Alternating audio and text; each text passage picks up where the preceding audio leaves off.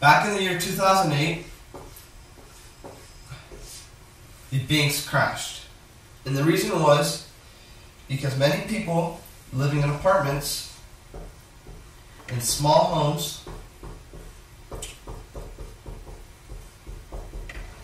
wanted to live a better lifestyle. They wanted to live in homes, you know, a nice house, but banks wouldn't loan them the money. And the reason was because these people, they don't have jobs that can afford, you know, a loan to purchase a house. They have bad credit score.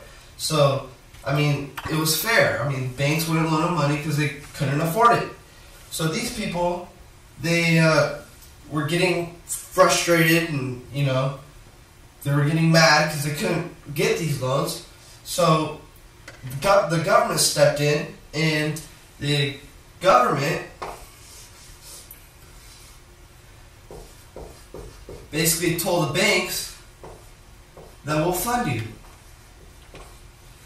And they did this by having the banks being insured by big time companies like Fannie Mae and Freddie Mac. And these companies are ultimately funded by the government.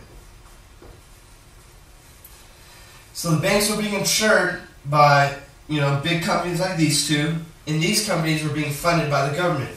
So the banks were like, okay, so basically they can loan money that's not even theirs. They have no risk loaning money. They're basically like, they can loan money, and, you know, it's going to be funded by the government. So if these people can't afford the loan and their house goes foreclosure, it's being funded by the government. So it's a win-win situation for the banks. So they're like, okay, I mean, more money for us. So, you know, they made these loans that were super easy to qualify for these consumers. So basically, these people started getting loans from the banks that were super easy to qualify. I mean, they were getting loans which they couldn't afford. They started buying houses, and basically, I mean, the numbers, I mean, thousands and thousands of people were getting these loans from the banks, and they were buying houses.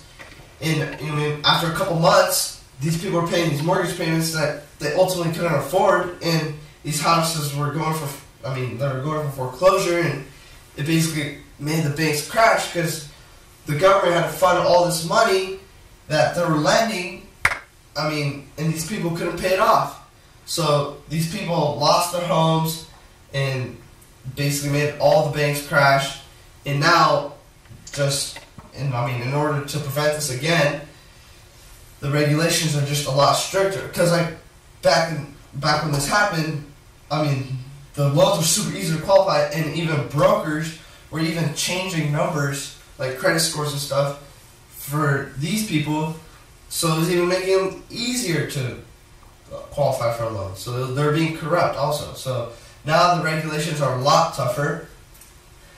One thing is that everything is basically being overlooked. You can't change any more numbers, you know, in the system. You can't change credit. You can't change numbers. Everything has to be basically true. And also, the government, like, the regulation to qualify for a loan is a lot more stricter. Qualifying for a loan is not easy anymore.